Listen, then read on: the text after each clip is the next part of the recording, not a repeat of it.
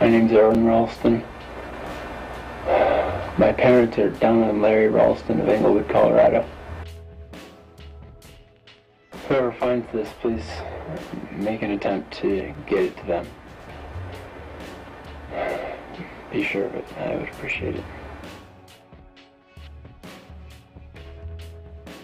3:05 on Sunday. This marks my 24-hour mark of being stuck.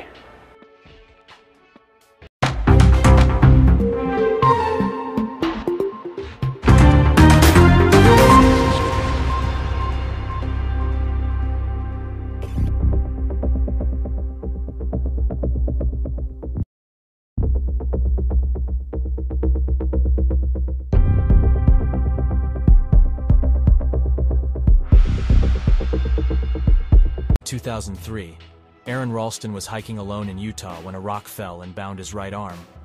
Stuck there for 5 days without food or water, he finally made the difficult decision to escape.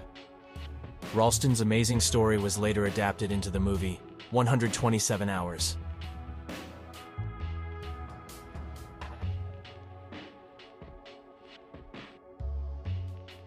Aron Ralston was born on October 27, 1975 in Ohio, USA, to a middle-class American family. His family moved to Colorado when Aron was 12, and he developed a passion for outdoor activities such as hiking, climbing, and skiing. He attended Carnegie Mellon University in Pittsburgh, Pennsylvania, where he earned a degree in mechanical engineering. After college, Ralston worked as an engineer in Dallas, Texas, and later in Arizona. He wanted to become a professional mountaineer and never had the courage to quit his job. But in 2002, he had a decisive change and resigned immediately to pursue a career in mountaineering. Colorado is famous for mountaineering and is known for the 14s, a mountain range of 59 peaks. On April 26th, Aron decides to go on an adventure on his own and not tell anyone. While hiking alone in Plujon Canyon in Utah,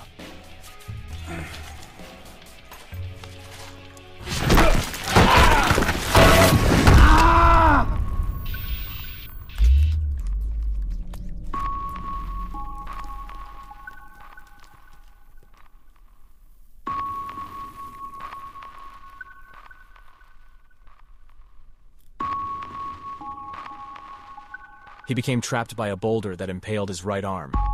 He felt like he would still be stuck there. He tried very hard to reach out his hand, but in vain. There was no point in crying out for help, and he did not want to exhaust himself so as not to waste so much energy, necessary to survive an ordeal that could last for a long moment.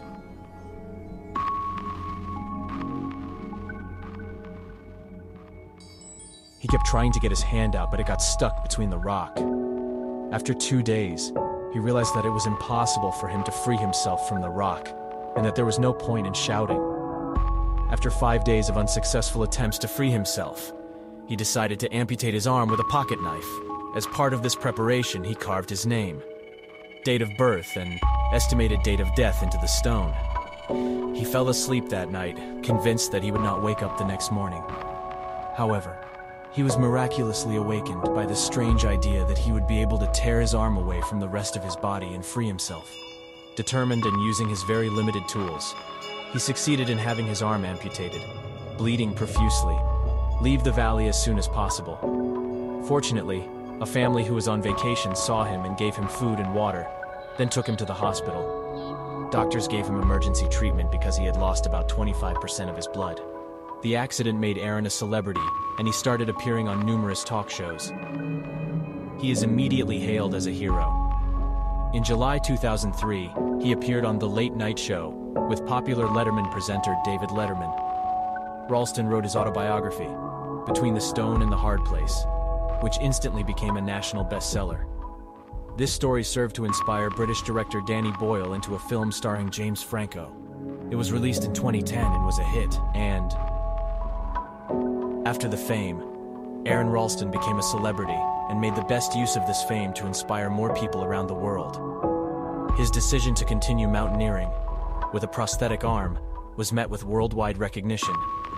In 2005, he became the first person in the world to conquer the famous 14 mountain range in Colorado.